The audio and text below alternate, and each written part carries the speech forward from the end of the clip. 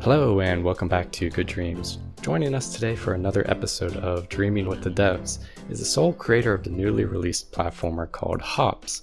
Thank you for joining us and feel free to tell us a little bit about yourself. Hey, yeah, and thanks for having me. It's really awesome to be able to do something like this and speak to you. Of course, we're glad to have you. But yeah, my name is Brian Kataya, and I go by just that last name on Twitch and whatnot, and on the PlayStation and Dreams, I'm Everything's Okay. I guess everything's underscore okay.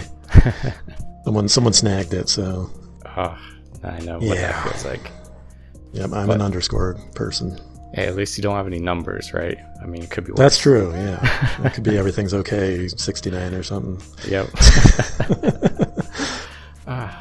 So, let's talk about Hops. This seems to be your first creation on Dreams, is that correct? Yes, it is. Yeah. Nice. I pretty much as soon as I got Dreams, which was the day it was officially released, I got to work on this and pretty much just thought to myself, you know what? If I'm going to make something, I'm just going to make something big, and I just kind of worked towards that the whole time. I didn't really do a whole lot of smaller side projects before that. I just got straight to it. So yeah, that's pretty impressive. I mean, most people usually have at least a few mini games they launch prior to the more ambitious project, but I noticed this is your first thing, and that's pretty cool. Yeah, it leads to certain interesting things, like as you go through the level, certain things get a little better because I was kind of learning as I went. That's usually how the development process goes for most things in life. Yeah. So, what by the time I was done, inspired. Yeah, like the theme of rabbits and farming, I guess. there was actually a lot of just randomly creating things, and it sort of just like Hops itself. That was just me. I went into a puppet and just started sculpting it, and it accidentally started looking like a rabbit face, and I was like, let's just go with that. And once I had him, like you'll see, he's got like a little schoolboy uniform on. Mm-hmm. So there wasn't really a whole lot of thought put into designing Hops himself. But once I had him, I just kind of kept going with that. So, like the farmer that's in the game, that was just the bust that I created in the bust masterclass tutorial. Okay. I made him, and I was like, well, I got your head, so I'm just going to throw you on a body, and I guess you're a farmer now. And nice. That's just kind of how that went. Yeah, a nice little natural progression, nothing forced. I made a lot of veggies and stuff, so it was like, well, I'm already kind of on this path, so let's just stick with it. That's cool. So how long has it been in development? You mentioned you got started when the game officially released. Yeah, I didn't realize that it seems now I realize it seems like it was pretty easy to just get into the early access. Mm-hmm. But I didn't even think about it, and I knew I wanted to play. I was real excited about Dreams, so I should have gotten in the early access. I should have just done it, but I didn't even think about it. So the day it released, I bought it, and I was like, wait, how are there all these things already on Dreams? But so I've been pretty much playing it since it officially came out, and I got I think right now I have 280 hours. Nice. That's pretty good development time for Hops. Has most of it been spent towards the Hops development, you think? Or is a lot of it tutorials and... Well, I mean, yeah, like I did all the tutorials, and I think for anyone starting to make stuff, I actually am pretty impressed by the tutorial system. It was very helpful, like more helpful than I would have thought. Yeah. Because I mean, like, you know, playing some of the old Little Big Planet, like some of those tutorials didn't always help quite as much as I think they've learned a lot about teaching people how to play their games. That's good. Yeah. So I recommend those very highly, and yeah, I did all those, and obviously, you know, there's been some amount of playing games, you know, going through Art's Dream and just playing around in dream surfing. So I guess I couldn't really say exactly what percentage of it was creation. Kind of wish they would break that down a little more, honestly. It would be nice to have more statistics, I'd say. Yeah, that'd be neat to see how much time have you spent doing each thing, because they have the thing that kind of tells you sort of what you've been doing recently, but nothing concrete. Yeah, more data is always a good thing if you ask me. Yeah.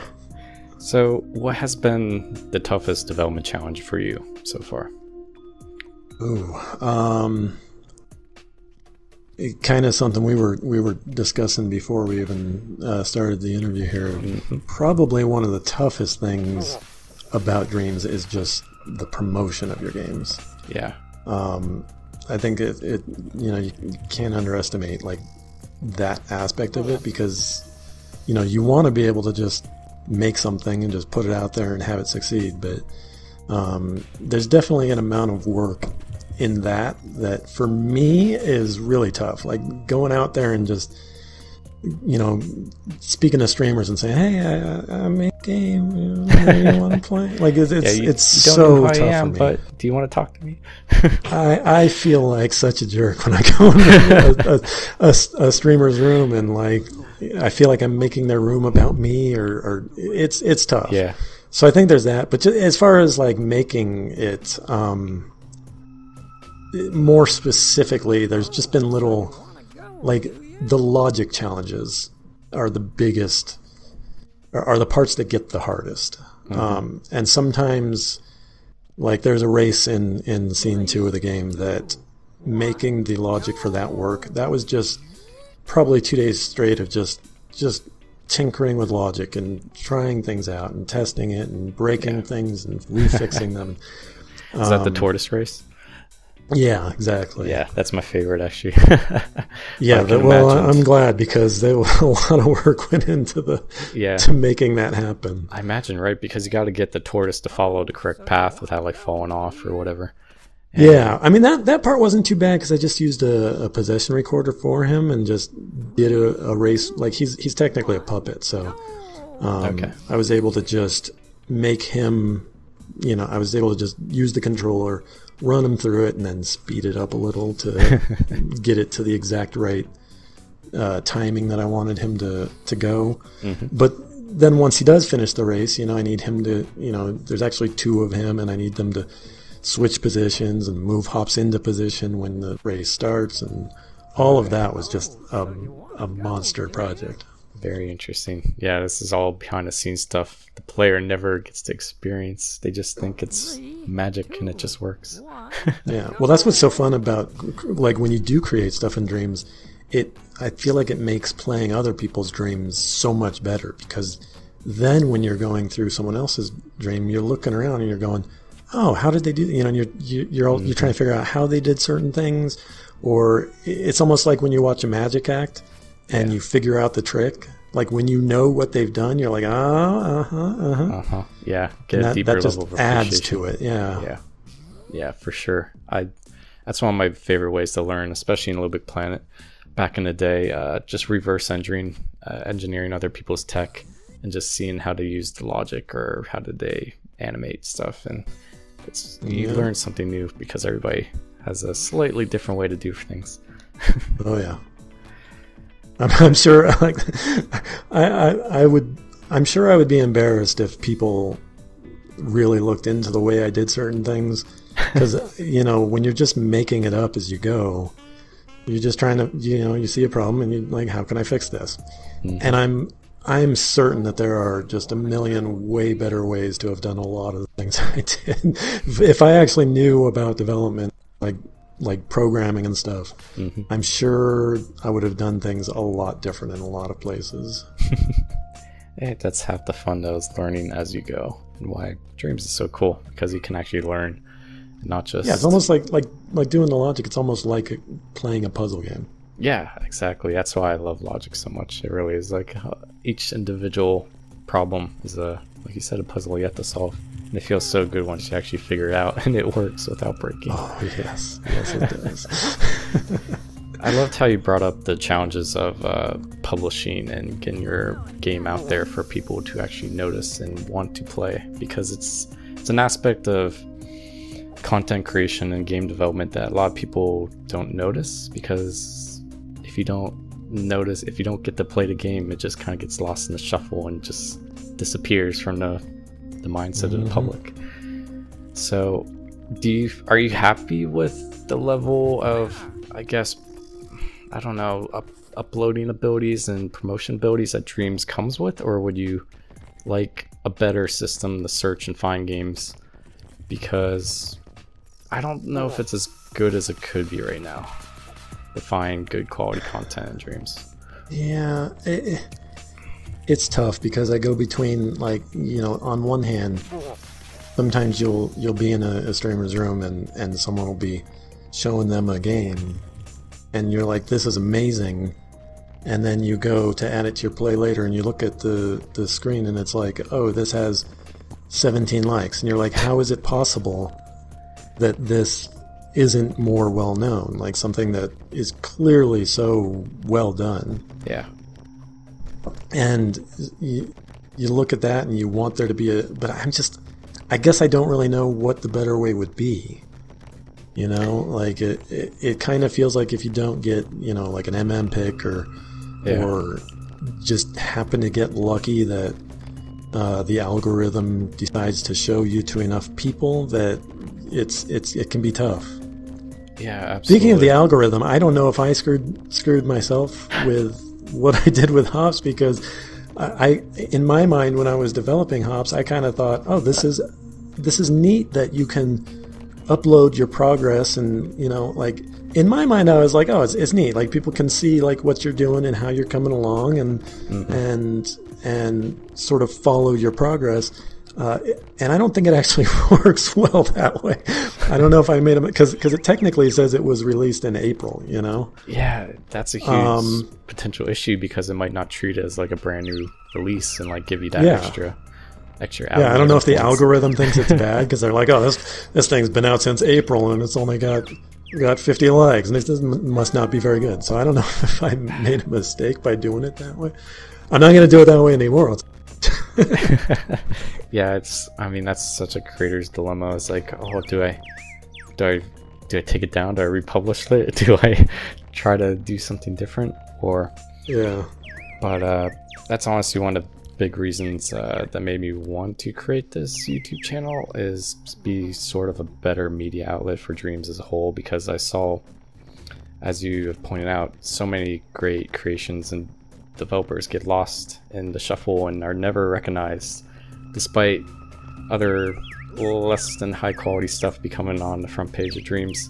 And I thought there's gotta be a better way to do this, and if we don't want to have the algorithm decide everything, then the best way is just to have content curators like MM Picks and streamers and YouTubers just manually picking out the good stuff and trying to showcase it for their audience. Well, we dreamers love the curators. they're our friends. Yeah, I mean, it's a nice relationship. You guys make the content and we showcase it. Yeah, so it works out. Symbiosis. Right. But yeah, I would love, my hope and dreams is that Dreams does get a larger audience soon, in order to make it easier for developers to become noticed, because I think Dreams has the potential to become almost a viral sensation like Fall Guys or Rocket League or Fortnite, because the ability to create some really fun and wacky ideas is so open to the user, and it allows anybody to become this awesome content creator. So Absolutely. if we can just get this into more hands, I think it could be really big. It just hasn't sparked in the public video game community yet, and I really hope it does. You mentioned you like to see it go to PlayStation Plus, and I think that's a fantastic idea. I think that'd be wonderful, because I got it. Even just my friends that I've been sharing trailers of, and videos of what I was working on with Hops, like on my Facebook and stuff, and just showing friends, and it's like, you can't even. Like, what do I expect all my friends to go out and buy a game just so they can try hops out? Like, so it's like, well, if it were free to play or something, I could actually get even just friends to go check it out. That'd be nice. Yeah, I think either going plus for a month and getting those that way, or I'm thinking maybe go free to play, but obviously the question, well, how does Media Molecule monetize their own game? Like, we want them to be paid for fantastic creation they've given us. Yeah. So I think a potential way to solve that is give it free to play to everyone so you can play all the levels. But if you want to create something and then publish it, have that locked behind a paywall. So like spend $10-$20 to unlock publishing capabilities. That way, I think some kind of free to play model, like further than what, because they already have, don't they already have like some kind of demo that just has a small selection of games? Yeah, it's a small slice of what the community has made, but and are they keeping that updated? No, they're not. That's the annoying part. See, exactly. if they would keep that updated to let people know, like, hey, people are still creating cool stuff. Like, here's the newest neat dreams. Even like just it's a weird once a month. Give them a couple more things. I think that would go a long way towards helping out. It's a very odd demo. Like, I guess they wanted to curate the content, but I think it'd be better if people could just play like the first 20 levels. If you're going to do a demo, just like let them play whatever they want for like a limit, and then you can start charging if you want. That's a good point. Like the World of Warcraft model of like, and like all those MMOs, these like World of Warcraft used to not have any free to play, but now they're like, okay, well, we want to get more people play to level 20, and like it's a really easy way. You're not going to be. You're either going to hate it or you're not going to be satisfied, and you're going to want more. Yeah. So that would be a good idea as well. Yeah, Dreams is very this divisive game, because if you want like a full polished experience, like your AAA title 30-hour campaign, you're not going to like Dreams, because Dreams is more about like small bite-sized half-hour experiences and playing like wacky concepts. You never would have see a full developer spend $50 million, $100 million trying to make. So well, and I also wonder if some of with the demo where they have curated like what they consider to be like, here's the best of the best, take this, see how good it. That can almost be daunting too, because like someone who's looking at that is like, well, yeah, that's great, but I'm not going to be able to make that, so why would I get into this? Some of the even just some of the garbage like meme stuff, that is just quick rapid fire, go in and just see some weird stuff. Some of that can be like almost more inviting than the really polished stuff, maybe. Yeah, that's a fantastic point. Yeah, like if we compare it to movies, like if you only show people like Citizens Kane and like Christopher Nolan films to like a person who's never even shot a iPhone home video, they're going to be like, there's no way I can compete with this. I'm not even going to try. But if you like show them like some fun little cat videos off of YouTube, they might be open. It's like, oh, I can make a cat video. I can do this. I could become part of the community. Give someone a Wario dying, and they might say, I could beat that. Let me try this. Yeah, that's a fantastic idea I never thought of. So hopefully Media Molecule's listening and does something to get a little bigger audience for Dreams, because I think, as we said, the potential is there. It just hasn't quite hit its stride yet. So obviously Hops is pretty much finished in development from what it sounds like. Do you have any future plans to update it further, or are you moving on to other projects? I did. So right now I'm just in that phase where when I see bugs, I'm still fixing those. I'm the kind of person that if I find out about a bug in Hops like a year down the line, I'm probably going to go fix it just because it bothers me. Just knowing that I fixed one today. But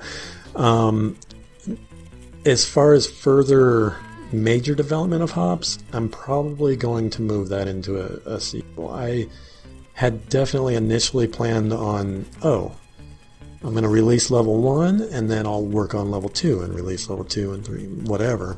And I've realized that the way people play Dreams, it's it's going to be better to just have this be standalone. So I took out all references to future levels and the stats page and stuff, and now it's just hops is done, and in the future, if there's more hops, it'll be hops 2. But it'll basically be a level 2. You know, it's gonna. From what I know of what I'm gonna do with it already, it's basically gonna feel like level 2. It's gonna start off where you were. You might gain new abilities or whatever, but it's gonna be more of the same feel, basically. Yeah, I think that's a smart decision, because it's in its current form, it's so hard to know when Dreams are updated with new content.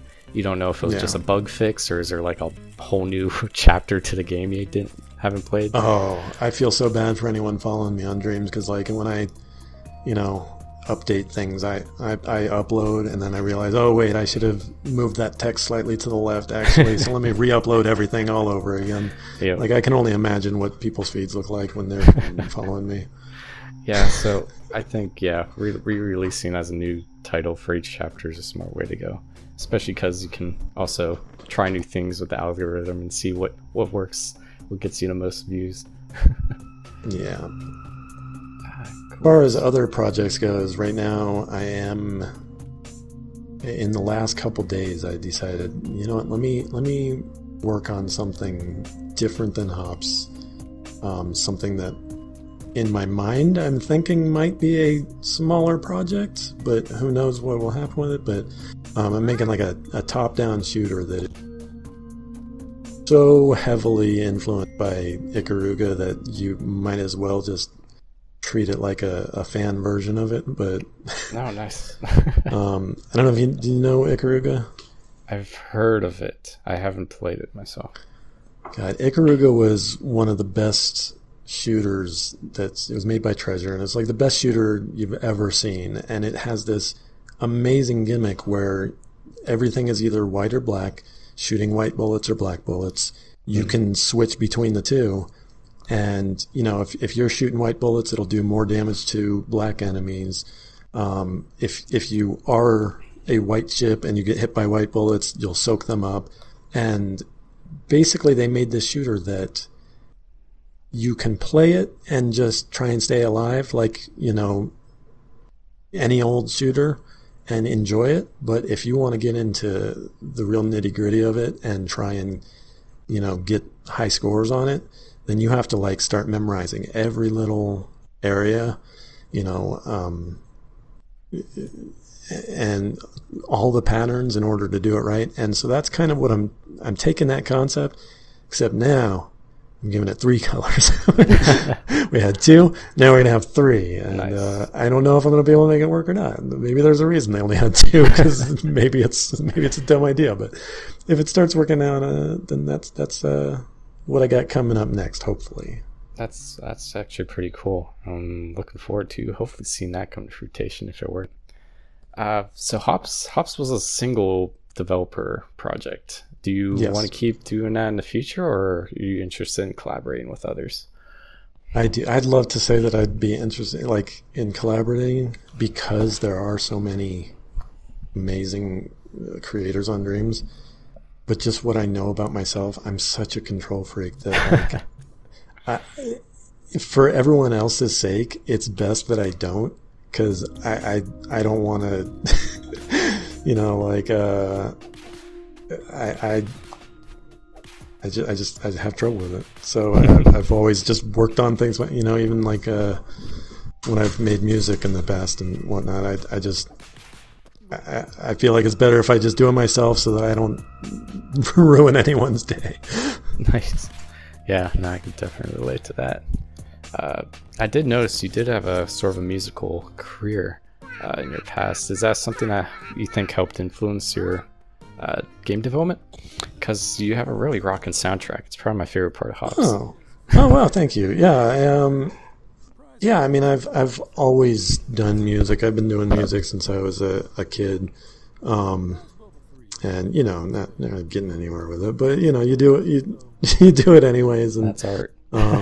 Yeah, I put stuff up on Spotify, and every now and then you get someone to listen to it, and recently. I've been going to open mics, trying to promote that. That's my whole life now, is just trying to promote things that no one will actually that no one will actually partake in. So what made you want to try game development? Is it just a fun hobby? Do you ever want to try or take it professionally, or? Oh, I mean, I don't know. I guess I really hadn't thought about that. Like, as far as even the possibility of it being a career. I know it's a hard industry. It's extremely like hard. It sounds like one of those industries that you're like, oh, this sounds like a dream job, but then once you're actually doing it, it's like a sweatshop.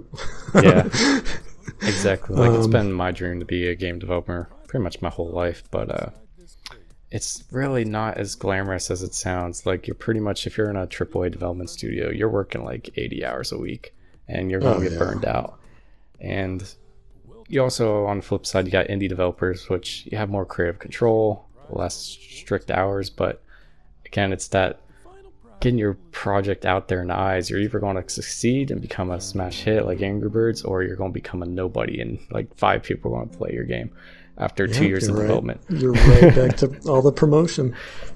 Promotion program. I need to just make you know what I should do is I just make a dream. It's a game. It's an RPG about promoting a dream. There you go. And you have to go in the streamers' rooms and get them to play your game and Dreams, the game. Yep. The newest dream from Dreams. Yep. Have even less plays than the actual Dreams. Yeah. But no, I've always enjoyed the idea of making games. When I was a kid, I used to, I'm dating myself, but like I used to draw like 2D Mario, Super Mario World levels just on paper, and just I've been fake developing games my whole life. So I think that's what draws, Media Molecule's projects to me, is that it is like, before we had Super Mario Maker, we had Little Big Planet, and it was like just so cool to be able to take all those ideas that you've always wanted to make into a game and actually succeed with it and be able to make something real. Nice. Yeah, that pretty much segues perfectly into my next question. Obviously, the time and effort to make these three-dimensional games is so immense. Do you think it's worth it to release for free on Dreams? And what is it, just to being able to create something from nothing that drives you to do it, or is there something else? Yeah, I think it's worth it. Like all art, you're always stuck between that, like making it for yourself and that, greedy inside desire for people to actually, consume what you've created. Mm-hmm. I think it's like anything that you can make. When you make music, you're writing a novel or anything. It's like you're always going to get that sense of satisfaction from creating something that you love. So I think I would say it's definitely worth it. If no one ever played Hops, like, well, I got to play Hops and I enjoyed it. So I think there's something to say for that. No matter what, yeah. Nice. I got Little Big Planet levels that nobody ever played, but I still have memories of them. So yeah, as do I. Worth it. Yeah, I think so too. If you could have one thing you could add to Dreams, though, sort of like a wish list update, what would you like to see added to the game in order to make it a little better? It's tough because I think there's I could give you a couple just little things like, oh, I wish this gadget could do this or that, but aside from what they could add or improve to the game overall, I think it's a pretty complete tool set. It's really just that unfixable problem of what can you do to help people's dreams be seen, and we've already covered that. But yeah, I don't know. It's such a good. I was honestly like impressed by the scope of what they allow you to do in the first place. Yeah. Like when they announced it and they had a trailer and it was like, oh, you can make any kind of game, you know, like Little Big Planet it made sense. Oh, you can make side-scrolling platformers, you know, and then in a sequel we'll let you make races or whatever. But like when they announced this and said you're going to be able to make literally any kind of video game you want to make, I was I was like, yeah, okay, whatever, sure you will. You know, and then once I got in it and realized, oh my god, it's true, you can. I was pretty ecstatic. So I don't know what they could add to this. I mean, I know people ask for multiplayer a lot, and I feel like they're considering it or working on it, aren't they? Yeah, they're working on it. It's something that was supposed to get updated a very long time ago, but I'm sure it's a big update for them, and a lot of people are hoping it'll come out for the PlayStation 5's release, which seems to make sense to me. Another interesting thing Media Molecule has said they're looking into is the potential to allow creators to monetize their creations by either selling it for sale as a standalone release on the PlayStation Store, or adding some sort of tipping or pay to play your level inside of Dreams. What do you think about that? Do you think that's a good idea? Or I like the idea just from a selfish perspective of, I would love for my friends who don't even have, you know, PS4s or whatever to potentially be able to, you know, spend a couple bucks and play Hops. You know, I would love that. But I'm definitely like, it's one of those things that I'm curious how they would pull it off. Just because everything in Dreams is so, for the most part, people are making things that include lots of other people's work. Very true. So how does that work, you know, is the big question. You know, if someone makes a remix of something and just replaces all the characters with Wario's, do they get to sell that now? and somehow, I mean, you know, and I guess there's the question of, would anyone buy Wario Hops? But if they do I get anything out of Wario Hops? Yeah. No, it's probably a lawyer's nightmare trying to figure out whose creation rights, who gets a piece of the pie. Are we cutting it solely for the creator? Does Media Molecule get a cut? Does Sony get a cut? Does every person who did a single asset get a cut? Like a really good example is, technically, if you look at the creators page of Hops, there's I think like 10 or something other names on there with mine, and that's because when I first started, I think like the first song that I did, I just, you know, was searching for instruments, and sometimes you find like an instrument that I would use that technically is someone adjusting like some settings on an instrument, you know, and then re-uploading it. So I realized after that, I'm just going to pick the Media Molecular ones. But that's a perfect example of how complicated that can be. Like I'd say that I made 100% of Hops just because that's easier than saying I made 99.99% of Hops, except for someone tweaked this instrument. But like, how does that work from the perspective of monetizing things, though? Yeah, it's a nightmare of a question, and I'm sure Sony probably doesn't even want to touch it with a 10-foot pole. So who knows if that will actually happen. Yeah, I'm curious to see how it goes. Yeah, for sure. So one final question. What kind of advice do you have for anyone watching who may be inspired to create something like you, like someone who's never made anything before, but always had that dream to make a video game? What kind of advice would you give to that person who's just starting out and might feel a little overwhelmed by the concept of making a three-dimensional game inside of Dreams? I would say, first off, make it through all the tutorials, because I know, like I felt it when my wife went through the tutorials. She felt it. Even something as simple as just controlling the camera when you're creating has a learning curve in this game. Like, it's definitely there, but the more you do it, every little bit of it will get easier. And I think creating in Dreams, it's just all about iteration.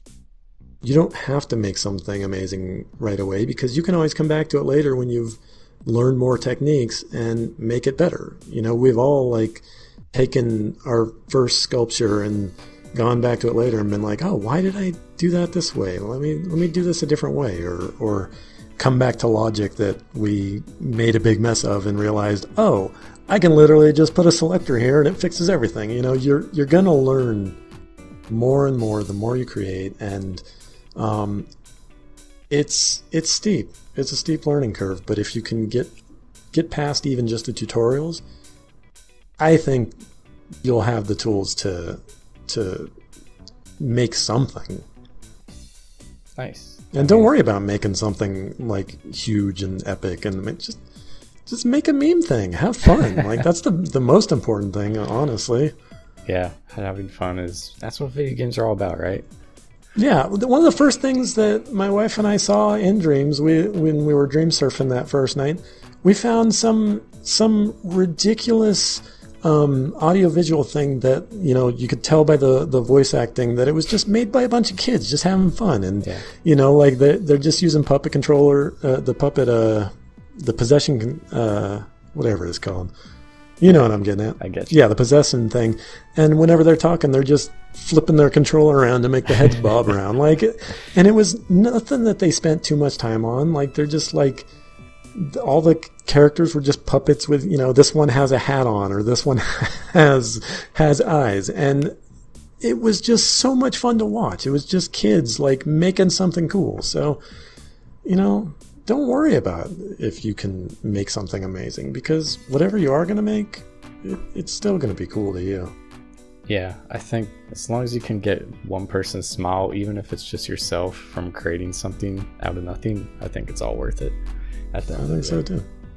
Nice. So once again, thank you so much for having us. This was a whole lot of fun. Thank you for doing this.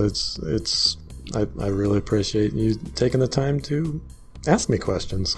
Of course, I'm always happy to have you, and we're excited to see what you come up with in the future, whether it's Hops 2 or your top-down shooter or something else. So, yeah. Well, I appreciate it. Of course. We'll have links in the comments below for hopefully others to try out Hops. And while we showed a lot of gameplay, we actually only showed about half of the game, so we don't spoil too much. So be sure to check it out yourself and see the other half of Hops. But that wraps up another episode of Dreaming with the Devs. If you enjoyed this and would like to see more developer interviews, be sure to leave a comment below on which Dream developer you would like us to interview next. In the meantime though, as always, sweet dreams.